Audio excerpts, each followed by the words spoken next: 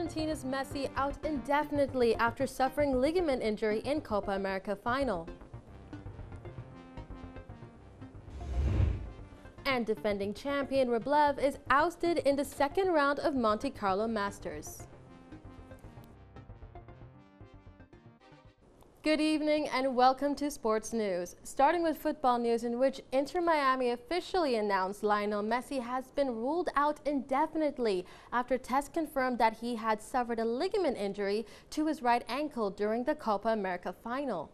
Messi tearfully exited Argentina's 1-0 win over Colombia in Sunday's Copa America final after going down in the 64th minute.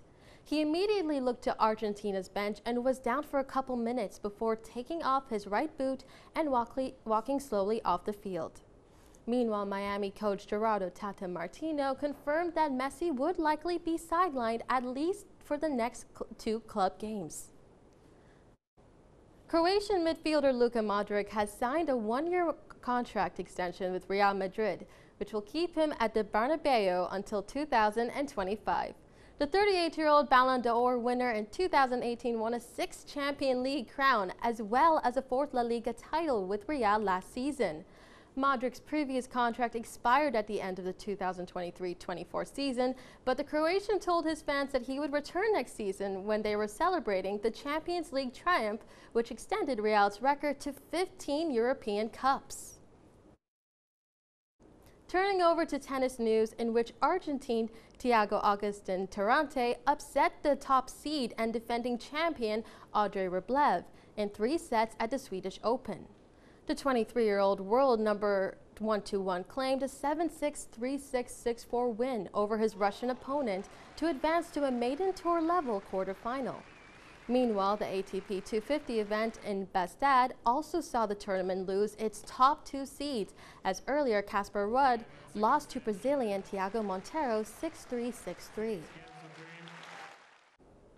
In Germany, the top seed Alexander Zverev beat Dutchman Jesper de Jong to advance to the second round in the Hamburg Open.